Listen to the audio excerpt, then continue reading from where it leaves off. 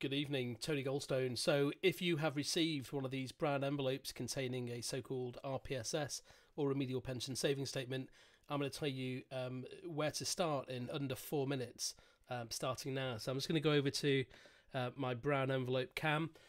So, I would suggest you start here, print out this one-page helper, which you can get from the QR code or from that URL, bit.ly TG McLeod triage, and this should get you on your way.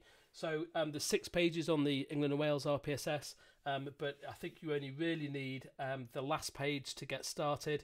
And basically, if you answer yes to any of these 6 questions, you need to use the full HMRC digital service to submit a claim. And for most people, that will mean refunds, especially if they've paid tax, annual allowance tax. So question 1, have you had an AA charge between 15/16 and 21/22?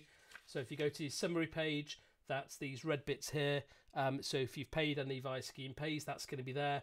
But obviously the scheme don't know if you've paid any via self-assessment. So if you've not got any in Scheme Pays, you'll need to check whether or not you paid any via self-assessment.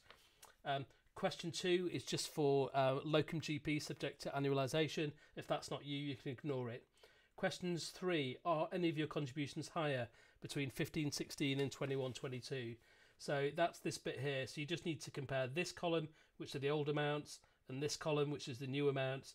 And if any of them go up, which mine don't, so for example here, 58 becomes 50, 37 becomes 13. But if any of them go up, you fail triage, need to use the full tool. Question 4, is your 22/23 growth above 40k? So that's this yellow bit here. So if that's above 40k, as mine is, that's a triage fail. Question 5, is your net income in that same tax year, 22/23, above 190? HMRC have set it deliberately below 200k to try and make sure that people are correctly calculating threshold and adjusted income. So if it's above 190, that's a fail for net income and you need to use the full tool. Question 6 applies to very few people at all. It's about people with private pensions that have already drawn money out of their private pensions, not their NHS pension, and have carried on contributing towards a DC pension, again, not their private pension.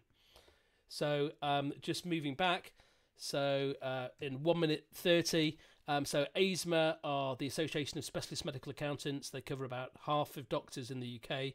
Forvis Mazars are a leading member. Would have liked to have done this as a user-led service, but it's just too difficult. Every claim is going to be looked at by Forvis Mazars with 2 professional qualified accountants and a so-called 4-eye check, taking all the hassle out of it. So you sign up for them, do your normal engagement process as you do with any accountants, and they request all the information, submit the claims.